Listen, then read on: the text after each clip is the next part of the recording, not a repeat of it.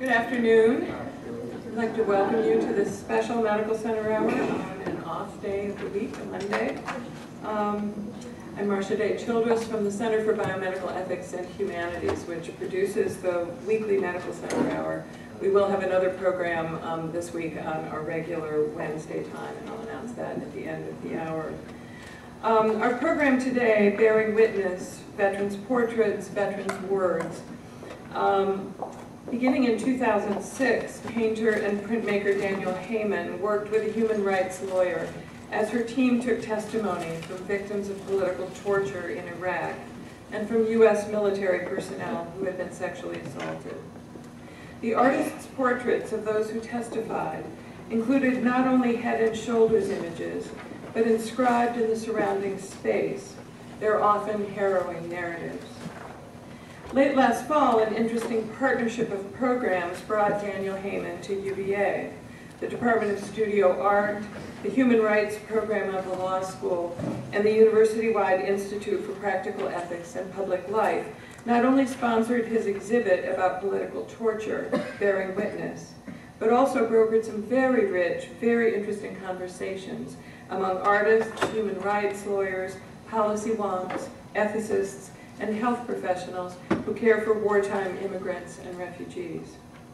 Indeed, the exchange was so bright and engaging, and Daniel was so obliging as a conversation starter, that we invited him back, this time to focus on his portraits of returning veterans. So he's here with us this week, again as the guest of Studio Art, the Law School's Human Rights Program, the Institute for Practical Ethics and Public Life, and this time also the Center for Biomedical Ethics and Humanities. This Medical Center Hour features Daniel Heyman discussing his veterans' portraits, portraits which dramatically disclose that the faces and stories of soldiers and Marines returning to civilian life are often scarred by experiences beyond field combat. And as those of us in healthcare know, what happens to a person in life more often than not registers in the body, the psyche, the spirit, and overall in the health of that individual and the health of those surrounding him or her. So what can we discern from Daniel Heyman's images and narratives? What can we learn about veterans' service, wounds, strengths, and needs? And how do we respond? Daniel Heyman's images are striking, the veterans' stories, in their own words, hard to bear. Sometimes you'll want to turn away, to shield yourself from what hurt them, what hurts you. But part of the work of the health professional, of all of us really, is to bear witness to the suffering of our fellow beings, to see the wounds and hear the words. And here the artist for whom this witnessing is also hard can be an important mediator.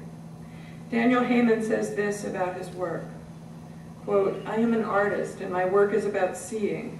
Through these encounters, I hope to honor these persons' dignity and humanity and to give voice to voices the public has not had a chance to hear. I hope that the portraits will bring you not into a state of depression, because the tales told within are deeply disturbing, but to a sense of empathy and shared humanity." Out of this effort, the artists and ours, and out of the great courage and spirit of these veterans, we can appreciate, I think, in the words of the poet W.B. Yeats, that a terrible beauty is born. We welcome today Daniel Heyman, a Philadelphia artist whose work is widely exhibited and who teaches in several highly respected art programs at Princeton University, Rhode Island School of Design, University of the Arts, and the Pennsylvania Academy of Fine Arts. We also welcome today Jeffrey Barth, the John Edward Fowler Professor of Clinical Psychology and head of the Neurocognitive Studies section of the Department of Psychiatry and Neurobehavioral Science Studies. Besides working with veterans with traumatic brain injury and PTSD, Jeff is one of the medical school's point persons on a new initiative with the Department of Veterans Affairs to bring the nation's medical schools into an effort to provide our veterans and their families with better care. And thanks again to our quartet of co-sponsors for this event, and now Daniel Heyman and Jeffrey Barth. Thank you, Marcia and Dean and Dina and everybody else at the University of Virginia for bringing me back. It's an incredible pleasure and honor. And not to be too much of an artist, but can we bring the lights down?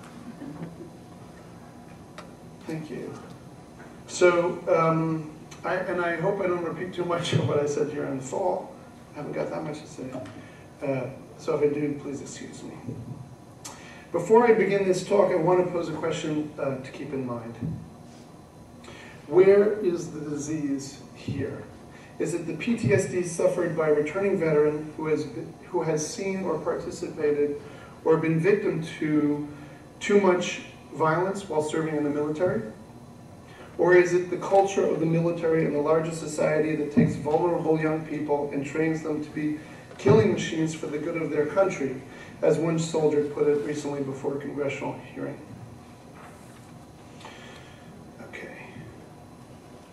So this is my new graphic.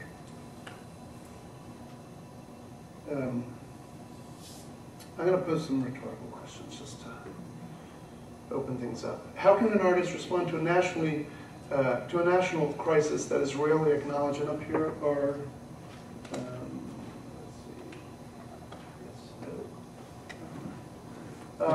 these are two of the plaintiffs in the case about military sexual assault. This is Corey Choka. Oh, excuse me. Corey Choka on the left, and Penina Berziakis on Berziakis. All right. Does an artist have a right, maybe even an obligation, to participate in the moral, ethical, and intellectual debates of his or her age? And this is Rick Tringle, survivor of MST, which is military sexual trauma, who speaks very eloquently about his case on YouTube, should you be interested. And I had a sheet of kind of statistics and stuff that's been handed out, so I'm just going to very quickly read it, but it's just a kind of take home to think about. Sexual trauma in the military reserves and the National Guard. And I'll just read a few of them. 27% of men have experienced military sexual trauma. 60% of women have experienced military sexual trauma. 3.5% of men have experienced military sexual assault, and 23% of women have experienced military sexual assault. 11% of women in the services have experienced rape, and 1.2% of the men services have experienced rape.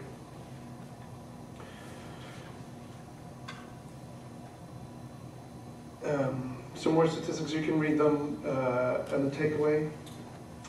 The most kind of interesting one might be this one on the bottom. Factors that increase risk of sexual assault for active duty females include the presence of officers who condone or allow sexual harassment and unwanted sexual attention. In their service, this is just a list of sources where the statistics came from.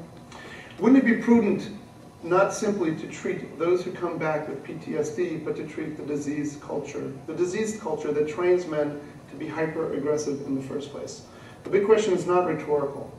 As doctors who are trained to treat individual patients, can you look at a rape survivor or victim as a symptom of a larger diseased organism? And that's something I've never asked because usually I have art students in front of me, but it's a really interesting question that I started to think about when I was thinking about coming here. Okay, and I just wanted to bring in some other artists who have worked with who I think whose work is really, really interesting, who have worked with veterans. The first one is Jen Carity. She's a photographer in New York, and actually she's all over the country at any particular time. She's been working for the past 4 or 5 years with veterans from the Iraqi War, and I think also the Persian Gulf War, although I'm not sure. And what she does is she spends a lot of time with a particular veteran, and then over several months she'll go and visit and spend a day with them several times and really get to know them, and then kind of hone in and with the veteran and talking about a particular nightmare or dream or current nightmare or dream that they have about their service when they were in the armed services. And then she works with them to recreate that dream where they live here in the United States with their family members playing roles from the drain. It's a really interesting idea, and the work is incredibly powerful. There was a large article in the Times about it about a year ago. So here's one.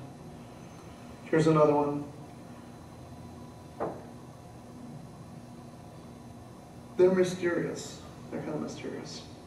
Aaron Toole's another artist who works with veteran issues. Aaron Toole's a veteran from the first Gulf War. He lives in San Francisco, or in Berkeley, I think, and is a potter.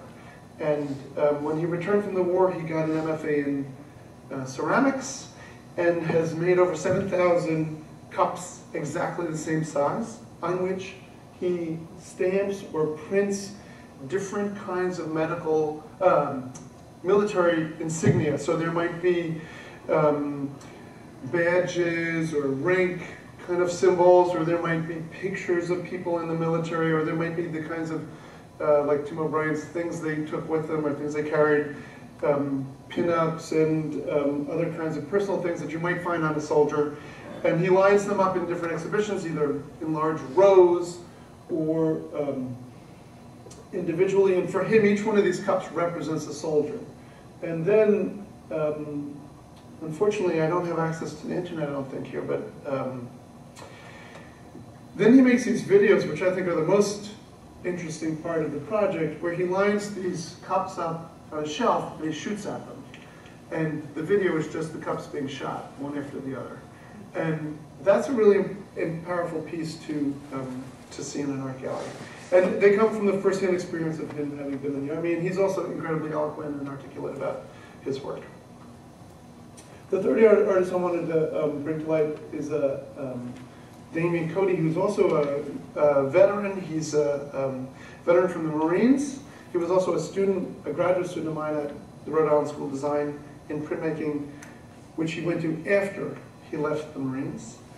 And I brought in, you can come and take a look at it, I brought in kind of his project the first semester he was in graduate school. He started doing this incredible manual, FM 9-26, otherwise stated the masculine gender, blah, blah, blah. Anyway, this is a kind of a takeoff, Damien's takeoff on how to survive manuals that he received in boot camp and other parts of his military service time. And but it's got a twist from real experience. And so I brought it in so that if you want to come and take a look at it later, you certainly can. This is the cover. Here's one that says, preparing edible insects. All of the text comes from actual manuals, and all of the images come from Damien's ideas of what it would actually be like. Say, for example, you were lost on the road between Mosul and Baghdad, and you'd just been blown up, and you were trying to live off insects, so that's kind of where the pictures come from. Hard-shelled insects have parasites, remove wings and legs, drop worms into potable water for at least 30 minutes, they will naturally purge themselves, eat raw or cooked. That was a page from his manual. And here's another one. The psychological will to survive. You must have a positive mental attitude, overcome boredom and loneliness. It can lead to insanity. Remember, the sky is still blue. And here there's a soldier trying to play some kind of soccer with a legless soldier. Looks like he's wrapped up his pants. Okay, so, and I have and I'll talk about it later, but I have a portrait that I did of Damien after he graduated from school over on the right. So just as a kind of introduction to myself as an artist, because I don't recognize most of you, so that's good. I just wanted to very briefly introduce you to the 3 series I did before this series with the veterans. This first painting is a painting it took me about 2 years. I did in the mid to late 90s in Philadelphia, and the subject was the murder of a teenager by a group of teenagers who didn't know him, who had decided on a Monday, then on Friday they would take their bats down to another section of town, find somebody to beat up, and it resulted in the death of a young guy named Eddie Pollock. And I don't want to go into it too much, but I spent about 2 years making a kind of my own history painting of it. And here's a close-up of This is a church in Philadelphia called St. Cecilia's, where Eddie Pollock had been an altar boy when he was 12. He was murdered on the steps here by a group of teenagers represented by this man who batted his head against the steps. And anyway, it's very complicated. That was a series. I worked on that kind of series for about 5 or 6 years. This was a series that Marshall alluded to that I started in 2005. I'd been working, or 2006. I've been working on the issue of torture by Americans at Abu Ghraib for a while, when I had the very fortunate luck to meet Susan Burke, who was a human rights lawyer who was defending, or not defending, she was prosecuting 2 American military contractors on behalf of torture survivors from Abu Ghraib. And this was kind of a typical picture at the time, and I'll just read it to you. This is a man who's, who's sitting and talking to his lawyers as they take down his testimony. It wasn't a deposition, it was just an initial investigative kind of interview. And we met him in Istanbul in a hotel room. Every night, Grainer mistreated us. Now, Grainer is notorious, but if you don't know, Grainer was one of the American soldiers who was in charge at night of the was called the hard site at Abu Ghraib, which was one of the wings in the prison, which is enormous prison. Every night, Grainer mistreated us, different positions to give us pain very fast. When we cried, he was happy. This is the music I like. One night, they put blankets over the cell bars. This was the night the prisoner was killed. I was made to stand all night facing the cloth. I'm hearing, I thought, a prisoner being forced to drink from a toilet like drowning. I could not breathe. I thought, my time is near. The prisoner's noise stopped. And I don't know if it sounds like waterboarding, is what he was listening to. This is another piece from around the same time, I think in 2007, where I took the testimony of a woman who didn't let me in to listen to her give the testimony with the Burke lawyers, but later was kidnapped, raped, and murdered when she got back to Iraq. And at that point, her family gave me permission to use her testimony, and I had an exhibition and took her testimony and printed it on the floor of the gallery, so that if you came in to see the artwork that I had up on the walls all around, you had to kind of have a physical contact with her testimony, which was on the floor, and you know, for all sorts of metaphorical reasons. And I think the last series I'm going to show you a little bit from is the Burke lawyers also prosecuted a case against Blackwater, which changed its name, I think, to the Z, is how you pronounce it. And that's a military contractor company, and they were involved in a massacre in Baghdad at Nisr Square in September of 2007. And a few weeks after the massacre, I traveled twice to Istanbul with the lawyers to hear testimony from some of the people that were wounded in that massacre. And I'll just read you this guy's testimony. He was on his way to breakfast when it occurred. I wanted to have breakfast. During the shooting, I hit down by the gas pedal. Can't even read it. Front, rear side windows all shot out. The headrest was full of bullets. I saw a mother carrying her dead child. I wish I did not see that. I was shot by 22 bullets. At the time that he told us that, then he stood up and he pulled up his pants, and he had all these wounds in the leg. I mean, you know, from bullets. It was impressive. I lost the use of one eye. I cannot walk. The vice ambassador said she was sorry. I said I didn't want to hear her apology. I wanted my eye. I cannot work.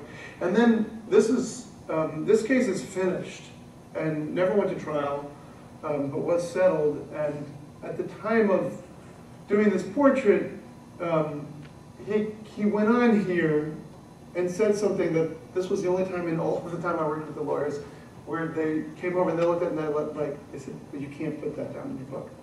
And I said, why not? And they said, well, because it's very violent. What he's expressing is very, very violent, and we'll never be able to bring him into the United States as a witness if the opposition brings up this violent sentiment, because he will be seen as a threat to the United States.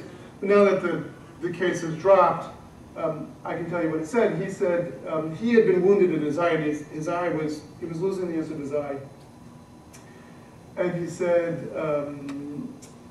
I didn't want. He was brought into the embassy and offered money for his wounds. $2,000, I think, was what the U.S. was offering people that were hurt in this massacre. And he didn't need the money. He said, "I don't want your money. What I want to do is go down the street with a rifle and shoot every American I see in the eye." So of course I had to take that out. It was understandable. This is that book that's stretched out. It's part of a book. And this is the last one that I'll show you. This was a version of it was up here at the McIntyre Art Department last fall. And this is kind of a metaphorical piece on the war, and I don't really want to go into it because we're going to talk about vets. So with the veterans, I've worked with three different times I've worked with veterans, and I hope to work with more of them. The first time was with two men that were homeless and were living in a homeless shelter, not a homeless shelter, but a house that the VA owned in Philadelphia, and would let homeless veterans live in for 6 months as they tried to find housing. And one of them got there, they both had been living in a homeless shelter before they got there. And they're very different. I'll show you that work. And then an individual veteran that just came to me was David Cody. I showed you his work, and I'm going to show you my portrait of him. And then again with the Burke lawyers, I was able to meet and interview women who were survivors of military sexual assault and military sexual trauma. And those cases are still ongoing. So this is the first that I'll show you. This is Lonnie Bowman, and it's one of the only works I've done the last couple of years that has no writing on it, or very little, which is Lonnie Bowen, July 6, 2009. And I think it's because he had so many incredible stories and so much personality. I didn't know where to start, so I didn't put it in. He grew up in South Jersey, in a very rural community. He told me all about hunting, what are those big turtles? Snapping turtles in ponds, and as a kid. And then he signed up for the Army during the Vietnam War and was sent to the Philippines. This was very early in the interview. I said, "Oh, how was the Philippines?" Philippines was great. I bought my first wife in the Philippines. So I thought, well, that's kind of interesting. Nobody's ever said that to me before. So he bought his first wife in the Philippines. I said, wow. He said, "Yeah, I think we had a baby, but I'm not really sure because I was transferred to Vietnam, and I never heard from her again." Whatever. So then he was on 2 tours of duty in Vietnam, and he said on his base or in his unit, he was one of only 2 African Americans, and with several hundred white Americans, and that because he was African American, his immediate commanders kind of figured he knew a lot about drugs, so he was basically trained to smuggle drugs into the base for the American soldiers. And he did that for a while, and since he was very successful at doing that, then he was used by the Americans to smuggle Russian Kalashnikovs into the base. Because Russian Kalashnikovs, if you know anything about military weapons, they're extremely useful weapons. They're they're like the VW Bug. They're very easy to repair. They're really successful in guerrilla war and stuff like that. And the Americans didn't have them, of course, and couldn't just go to the Russians and buy them. So he would smuggle them in. And then when somehow the politics of the particular base turned, they turned on him and court-martialed him, and he had a dishonorable discharge for having smuggled in drugs and rifles, which might end up being why he ended up being isolated and homeless. But who knows? That was a long time ago. No responsibility there. Then this one, I'll read you what I wrote about Tony Bailey.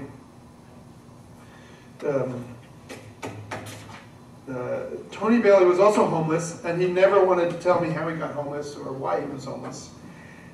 And he didn't really tell me all that was interesting, all that much stuff that was interesting. So I wrote something about him, and it kind of explains my sculpture, pieces of which were in something on display here in the fall. Tony is very, very different from Lonnie, but no less rich in history. Early on, I decided that I wanted to make Tony's image some kind of house, some kind of shelter. Tony was, after all, a man who had lost his home, was living in a homeless shelter before he found his way to his VA facility. I call it Tony's shelter, but I could just as easily have called it, How do we construct a homeless vet? This structure is an amalgamation of images printed from etchings onto wood, assembled into a kind of house or shelter. At the summit is a portrait of Tony Bailey, a homeless veteran who lives temporarily in North Philadelphia, row house owned by the Veterans Administration. I drew Tony's portrait in this home as he recounted as he recounted stories from his life, one or two of which is included in the image. And the only I won't read the text, but there is text up there, and the only real text is about how when he first got back from his service, he had a series of jobs, none of which stuck. He kind of kept getting laid off, and then he eventually got a job with Amtrak, where he worked for 6 years on the tracks, and then, which he hated because, he said he hated it because in the snow you couldn't hear the trains coming. And he was very scared of it, and he had seen another Amtrak worker not hear a train coming and be killed and left him.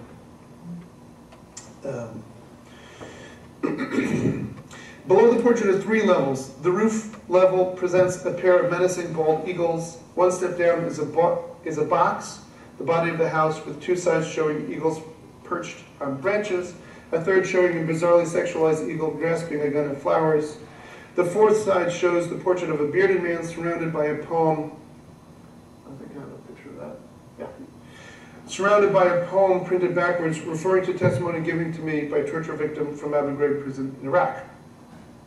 The bottom level, below a bare plywood floor, are repeated images of a diving eagle, as well as an additional image of a sitting bald eagle. The walls of the last level fold in and out. The bald eagle, or our American bald eagle, the icon, is a bird of prey, the top of its food chain, our symbol of national pride and strength, and perhaps misunderstood as preying on foreign enemies rather than preying on the vulnerable, young, and economically stressed. The dignity of Tony himself, and he sits in for all those like him, rises above this somehow in the end, as human dignity is something internal, not something doled out by military commanders. I want these images to provoke questions about patriotism, service, heroism, and the realities of life as a veteran, as well as the health issues raised and the prevalence of homelessness, obviously. Where is the honor when the government asks its citizens to commit violence at its service, and why are those who serve at risk, so at risk for homelessness, which I think we all can consider a health issue. And then, second to last, Damien Cody, who I've introduced through his work, and I think it's really interesting, a testimonial, so I'm going to read it to you, and I'm doing fine on time. So this is some of the testimony that he has. During the year, there was one suicide. He's from Western Massachusetts. He went to boot camp, I think even in Virginia, and then he was shipped to Guantanamo Bay, where he served as a tower guard for 15 months, I think. During the year there was one suicide while I was there. I didn't know him really. He was part of a small group.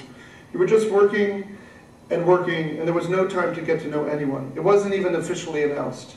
Not too long after hearing about that, I was working in the armory, and you know, the armory is where they store the weapons, the ammunitions for the base. And the captain brought in a rifle from the NIS, that's the Naval Investigation Services, or something like that, I'm not sure, in the NES. And there was a TV show about it a couple of years ago. Anyway, the officer brought in the rifle to the armory along with the black and white photographs, some photos. It was a strange, morbid kind of thing, because I didn't ask to see the photos. So I don't know if it's because he wanted to show them to me, or he thought I would want to see them. Well, the photos were the black and white photos of the guy in place after he shot himself on the toilet, and that's the gun. He brought in the gun, and he brought in the photograph, really, really a rifle. No, it was an M16, a big difference. The rifle was wrapped in butcher paper. The rifle was still clogged up and never cleaned in any way. So I was given the rifle to clean it out. The coagulated blood, it took over 2 days. and then it just got reissued to the next recruit. Did you ever tell the recruit what happened to the rifle? No, I never did. If there was someone, a Cuban, who was trying to escape over the minefields, and I think these were the biggest minefields in the world between the Cuban side and the American side added together. They were lucky to make it through the mines, and also the Cuban guards. If they were lucky enough, they would be handcuffed and brought in for interrogation by the Americans. This happened all the time. No shooting ever happened between the Americans and the Cubans while I was there, that I know of. The mines were everywhere. Sometimes when a deer on our side or a cow on their side hit the mines the wrong way, you could just see this explosion out of nowhere. I was there for 6 months, and then this new guy became my roommate. And one day I woke up and noticed that his face was completely swollen and tenderized like meat. One of his eyes was shut completely, swollen shut. I remember asking him what happened, and without so many words, he said he was initiated. He was welcomed to Guantanamo Bay. At the end of the year, I went to Camp Lejeune in North Carolina. At Lejeune, the Marines and the fleet give a lot of respect to the Marines who had gone to Guantanamo. Within a year, there was talk of the mandatory anthrax shot for all the combat troops. I grew very skeptical of the benefits compared to the risks of taking the 6-shot series. At first, there were 100 guys out of the battalion of 1,000 who said they didn't want to take it. The authority figures threatened and persuaded them, and then there was just me. It boiled down to me not wanting to take the shots. After being asked over and over, I stuck to my guns. I was given 7 days in corrective custody. It's a humiliating form of boot camp where we spent time breaking stones with a steel sledge. Were the stones ever used for something? That was me. No, it was just a pile of rocks. I lost pay but not rank. About 6 months later, I was ordered again to take the shots, and again I refused. At the time, we were in Korea, and my punishment was a loss of rank and a month's pay and restriction to the base, to the camouflage uniform, to a whole lot of extra duties. Back in Camp Lejeune, about 6 months later, I was ordered to get the shot again, and then sent to the battalion level for a court-martial, when I refused again. The sentence this time was time in the brig. I pleaded for no brig time. Instead, I got the maximum restriction, 60 days, 2 months of no pay, and lost all of my rank. I was brought down to a private. At the time, people were getting the Gulf War syndrome, and even people who never went to the Gulf. Some people who stayed stateside also came down with Gulf War syndrome, and the only correlation was that they had had the anthrax shots. I refused the 4th time and was about to go for my punishment, which would have been dishonorable discharge, a federal offense. But they decided, after looking at all of the punishment, that I had done my time. And then he was dismissed from the Army. And the last series, and I'll quickly show the series and then come back to this one. These were on view at the law school library. Let's go back. Are the survivors of military sexual assault that I have met through the law firm that's in DC, but I have gone around the country to find them. So this is Corey Chuka, and I went last summer to Ohio to interview her. And it's not very long, and I'm going to read her whole testimony too. Corey Chuka, born July 23rd, 1985, Xenia, Ohio. Interviewed August 30th, 2011. I joined the Coast Guard in August 2005. I always knew I would be in the military doing good service and being so proud. My sister was already in the Navy. I was going to join the Navy, but there was a 6-month waiting list, so I went to the Coast Guard and then had to wait a month to gain weight. I was around 92, but I had to be 102 pounds or above. Corey's teeny. I was stationed at Saginaw River, Michigan, the end of October. I loved the Coast Guard. I loved boot camp. I was captain of ceremonial detain, and a squad leader in boot camp. When I arrived at my station, I was the only female in my section, and that's the big problem with women in the military. Even wearing the same uniform as the men, I stood out. The base was one building, and the top side had sleeping quarters, and mine had a door. It was like living in a house together, but more like a prison. At first, my attacker posed as my friend, my Coast Guard team member, and he turned out to be the devil. He would make comments, come on to me. He said he was the only one who could sign my quals, which are qualifying exam papers. He said if anyone else did, he would rip them up. He was a third-class petty officer. He was the OD, officer of the day. He would follow me around the station, always touching me in some kind of way, like a dog urinating on his territory. During a knot tying drill, I forgot a knot, and he spit in my face in front of everybody. Jones and his supervisor would blow cigar smoke in my face. When he would scream at me, bitch, whore, piece of shit female, at the top of his lungs, a quarter inch from my face, I would squint because I knew that he would spit on my face. My car was in my only sanctuary because he didn't have the keys to it. He would drink on duty and unlock my door at night, and he would touch himself and stand over me, and I would pretend to be asleep. I kept my knife open under my pillow. After work, he came into my berthing with an erection, and he grabbed my hand and tried to make me touch him, and I pushed him, and he hit me in the face. I went to the ER, and I needed his permission to go off base to get there. 1 month later, I needed keys for a duty, and he had them in his berthing, and he taunted me to go in and get them, and he held them in his hand. And when I took them and turned around, he grabbed my hair bun and pulled me into his berthing and raped me and hit me in the face. Anytime I asked why or pray, it made me shut up, and that's sick. A week or two afterwards, I went to the ER with a friend of his. I couldn't say anything. My senior chief wouldn't investigate until the ICE symposium was over 3 weeks later. And just to paraphrase, she was at this Coast Guard base, and they were preparing a big ICE symposium, and reporting the rape would have gotten in the way. Okay, so that's all I have to say, except for one last thing. This is Jessica Kenyon, another survivor of Burke-Sickis, Anna Sewell, a mile later. And this is Gary Noling, whose daughter signed up for the military, went to boot camp, was raped in boot camp, and then raped in her first assignment again, and then committed suicide before her first return home.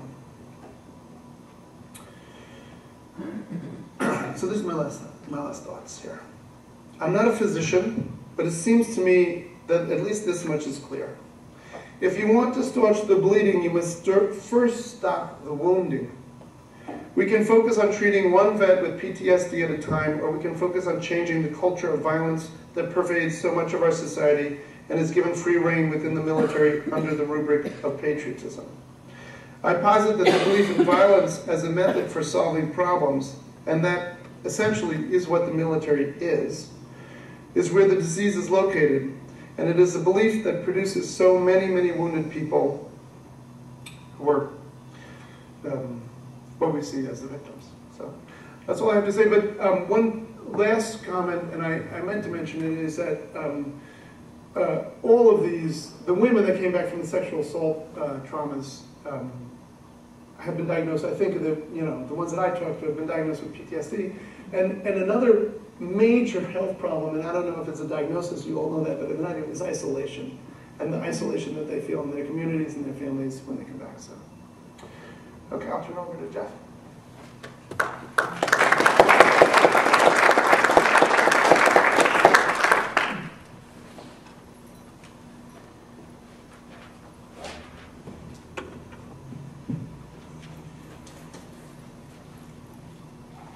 Well, thank you very much, Daniel. What a poignant set of stories to tell us. And your last comments regarding where we need to really begin and stop some of the mayhem, I'm not exactly sure how we can deal with that other than talking about it here in these kinds of forums. And I really appreciate you speaking to that issue, and I hope we will continue to do that as well. For myself, and for I think most of the folks in this room, we probably have to take a little more micro view or a little closer view to what we can really do and how we can relate to this problem. And I think it's become pretty clear that we have a new responsibility here at the University of Virginia and at any other medical school and medical center around the country. That's the part of our new Dean's Initiative here to treat our returning military and their families. This comes from the White House, in fact, a partnership between the White House and our medical schools around the country. And so we're committed to beginning that process, but it's something new for most of us here in these medical facilities. We have not been used to finding people coming back with the same kind of trauma that you're talking about. And I see I have some psychologists in the audience here and psychiatrists, and I think they're probably the folks that have been most used to dealing with this sort of thing. But these folks are coming into all aspects of medicine here. They're getting treatment in all of our clinics. And every one of our clinics needs to understand not only these kinds of stories, and then this is the tip, and I think a very sharp tip of this iceberg. But what we deal with on a daily basis, at least, is the post-traumatic stress disorders that are happening with these folks, the homelessness that you mentioned earlier as well, the lack of being able to be in any kind of rewarding vocation, family relationships get destroyed in this process, and we need to be sensitive to those things. It's the emotional trauma that we need to pay attention to, and it's kind of unique, except in psychiatry, to the medical center. So one of the things I would urge is that all of us in medicine consider, and in the healthcare professions consider, how we can relate to these individuals with this kind of emotional trauma. Remembering that when you get someone coming back with any kind of emotional trauma and the more traditional post-traumatic stress disorders, you likely are going to have many more complications to this. The one that's nearest and dearest to my heart is mild and moderate head injury, sometimes severe head injury that have in fact recovered to some degree. These mild head injuries, they may sound like very little, but most of these returning service people have been exposed to multiple concussive and subconcussive blows. What does this do? It in fact impairs cognitive function and exacerbates the emotional problems as well.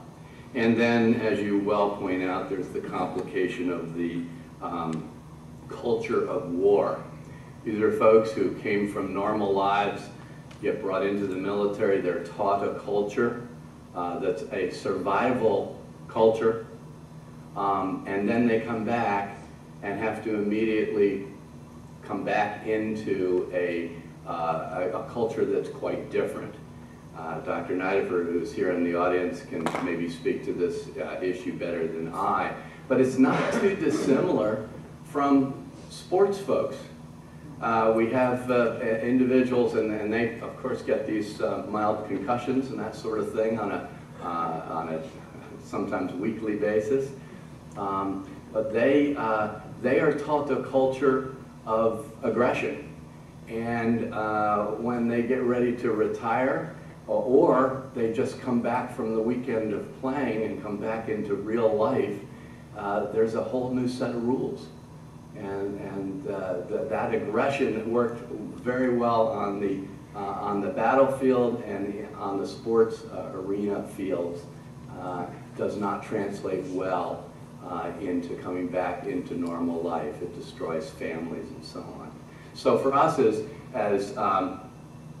healthcare professionals, I would just recommend that you take a book out of, or a page out of the book of psychiatry and psychology, and think about when you see these individuals to first listen.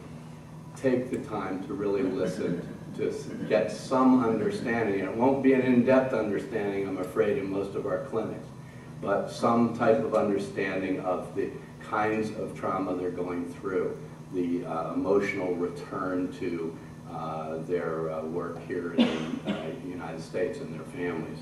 also empathize with that and recognize that the treatment really is to own those things, to help this person own them, find the right people to help them then desensitize from those issues and reintegrate the culture that we have here in the United States back into their lives. So I want to stop there and see if we can't get some questions. If Daniel, if you'll come on up here again and discuss this. I want to acknowledge Dr. Nidifer in the audience here. Yeah, there you go, Don. Don is the executive director of the Virginia Neurocare, which is part of the Defense and Veterans Brain Injury Center, and he has a fairly unique way of looking at treating post-traumatic stress disorder, seeing it as a change in culture that involves, in war, being taught to react first, feel second, and think third. And when you get back into our everyday lives here, it's just about the opposite. It's to think first, feel second, and react third. So again, maybe you'll help us do that and talk about that a little bit. And it looks like we've got a question right ahead here. I'm Dean Das. I teach in the studio art department here at UVA. Say more about the White House. Who said what? What's your directive? It's not my directive as such, but apparently Michelle Obama came to Richmond, and this was maybe, I'm going to guess, about a month or so ago, and she asked people to gather, medical school, deans of medical schools, and then presented the case that we have returning veterans who have very serious problems, and she wanted to get the AAMC involved in spreading the word that this is a group we need to really focus on and try to learn their problems and how to deal with them. So it comes from Michelle Obama directly to that group. Yes, thank you. My name is Don Nidifer. I appreciate the introduction, Jeff. And I do work with the Defense and Veterans Brain Injury Center, and we have here in Charlottesville a residence, a facility that actually does treat both traumatic brain injury as well as post-traumatic stress disorder. For active duty military, we're very privileged to have Dr. Barth and actually Dr. Evans beside me consulting and working with us, so we appreciate that very much. I want to thank you very much, Daniel, for your work, and particularly for raising the level of awareness. I think that is what I see more than anything else, is that we need to educate the people in the U.S. That really these people are among us. I mean, I can give a very stark example. Today, before I came here, I was actually dealing with the fact that for some reason down where our home is at Locust and Grove Avenue near the old Martha Jefferson Hospital, and there's been for some reason a sort of a semi-crime wave there, burglaries and break-ins in the last couple of weeks. And so the neighbors are very much on edge, and they noticed a couple of our guys walking around the neighborhood, so they called the police over the weekend. And so we get 3 police cars and a paddy wagon showing up and challenging the guys, not totally inappropriate from their standpoint, but you know, they didn't appreciate it very much, the fact that they do look a little different, I guess, they're military, and that they are, you know, traveling together just back and forth from our houses. And so I called my friend in the police department this morning, and we're going to be doing some education and awareness training with them. I'm already actually a crisis intervention team instructor, which is a course that the local police does to educate the law enforcement officers about PTSD and versus other problems that they may face in veterans in the community. As you know, probably 25% of homeless people are veterans. But again, I just want to thank you very much for you know, for such comprehensive, detailed work, and actually getting it out in a different way. I think that you're going to reach people that otherwise wouldn't be reached. And again, just as recent as the past few days, I'm sure people have heard about the soldier that came out and shot up a bunch of Afghan people, and that's just another tragic story. Multiple deployments increase PTSD. It's a high risk factor for it. So you know, the more awareness we can have, the more we can support people in the community, the more we can understand and we can really break down the barriers that exist. These guys do tend to isolate themselves, as you say, and so the more that we can understand and support and recognize it, you know, the better. So thank you very much for your efforts, for your work. I'd like to say one other thing to the gentleman who asked me the question about how we came to this. Dr. Ray Constable is really heading up these efforts with the dean, and I'm helping to implement some of that. So he would be someone to talk to about these issues if you'd like to. My name is Catherine Reynolds. I'm a speech pathologist. I haven't worked with veterans of this war. I worked in some of my student days at the VA in Buffalo, New York, with some vets who've been, I think, from Vietnam. It was a long time ago. But what I wanted to say, Mr. Heyman, is thank you for your courage and bravery to be so stark, to say the horrible words, to give the horrendous and horrific descriptions of what these young men and women have been through. I don't know anyone personally who's been in the military, but I have some friends who've had relatives who've seen horrendous things and come home afraid. They're isolating themselves because they're afraid of what they might do to others. They're afraid of their own temper. They're afraid of how they, you know, fight their own life off in the middle of the night when they're having dreams. And one thing that I was wondering, Dr. Barth, so many of these people are having multiple, even if it's mild head injuries, multiple blast and whatever head injuries, plus the stress and trauma of it, and they're back there. So is there an argument, I don't know how you would assess this, but certainly frontal brain damage, lacking inhibition, being inappropriate emotionally and sexually, is there a way, I don't know, does the military have a process for assessing these people? I know you have your sideline for footballers test. Right. It's a great question. Yes, the military actually, I have to say, is very responsive to the issue of concussive, subconcussive blows, multiple concussive blows. They do have a system in place to assess people in the field. And in fact, now, over this past year, even if you were within 50 meters of a blast, you are automatically evaluated when you get back to your forward operating base. And that evaluation is essentially a checklist for your symptoms and the use of what we actually use on the sidelines, the SAC, the Standardized Assessment of Concussion. They've made it into a military version that asks specific military questions. And it's basically a more complicated mental status examination to determine if the person is, in fact, does have some cognitive compromise. And anytime you are determined to have had a concussion, and that's just been diagnosed, and this can be diagnosed at the medic level, it doesn't need to go to a physician there, they are automatically held out of any activity for 2 days.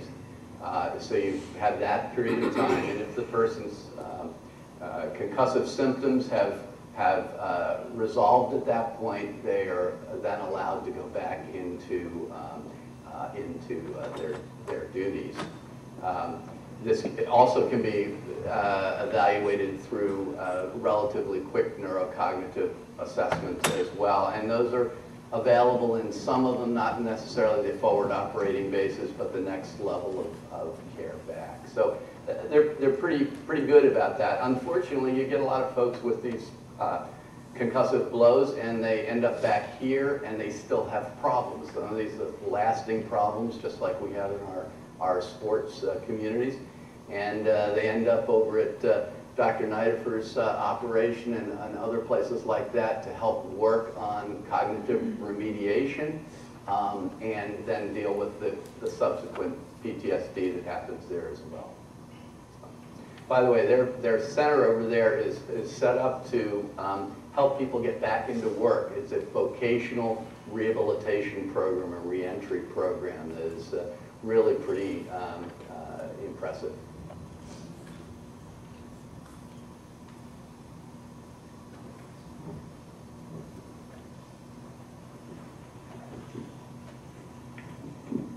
Marcia Childress from the Center for Biomedical Ethics and Humanities.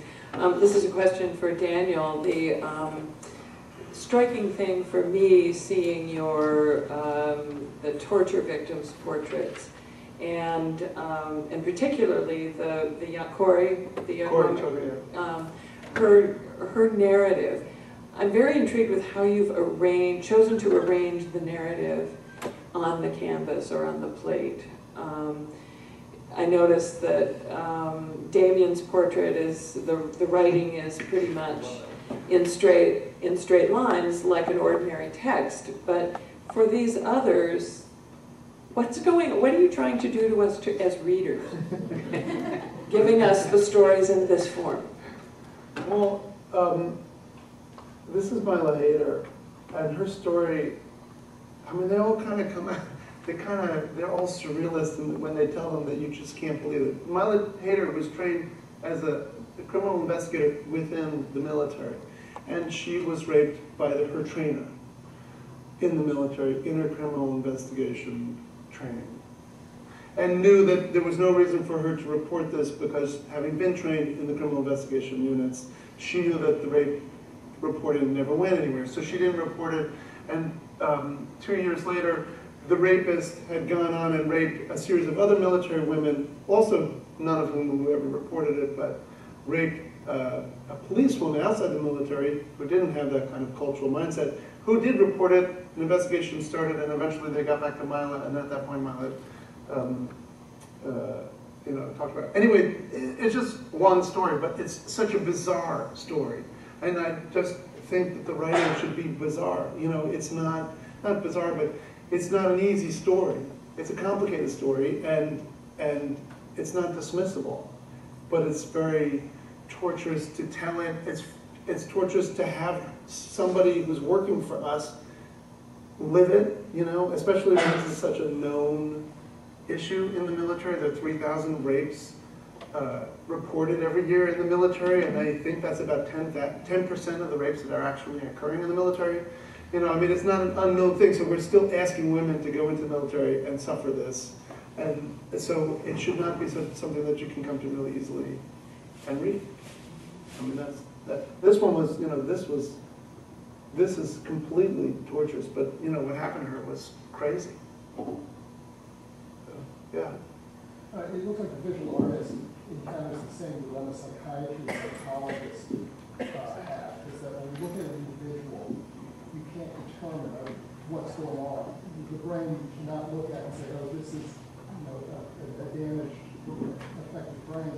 In the same way you look at your subjects, and I'm sure that most of the subjects' outward appearance is fine, but the story that's within has to be put out. Rather than depicting the actual gruesome assault, you add the words in, and that's the way psychiatry works. Right. Through the words. Yeah, I don't know.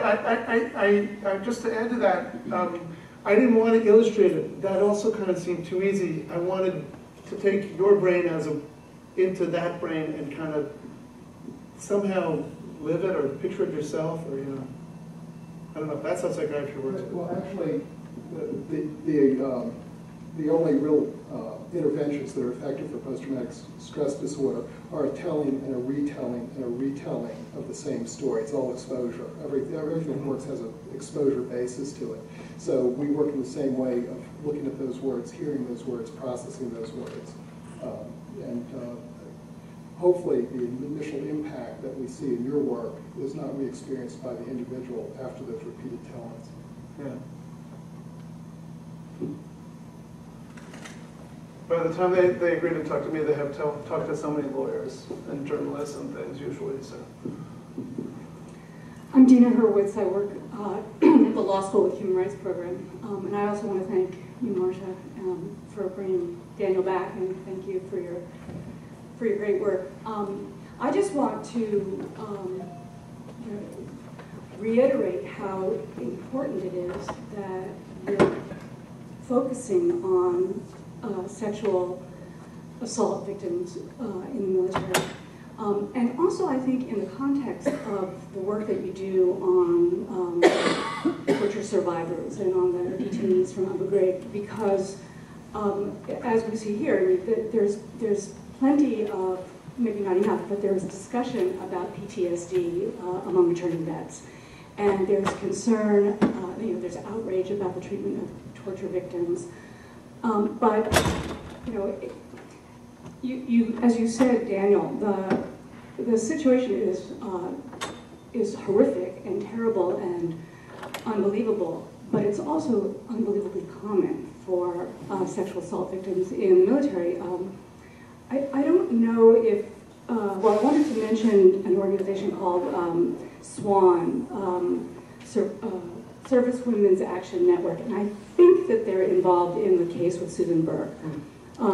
But this is an organization that was started by a former Marine, I believe, a group of women who have been trying to publicize this horrible phenomenon and its commonality, or its commonness. And they finally, after several years, gotten going and are getting a lot more attention. They were part of the congressional testimony that happened.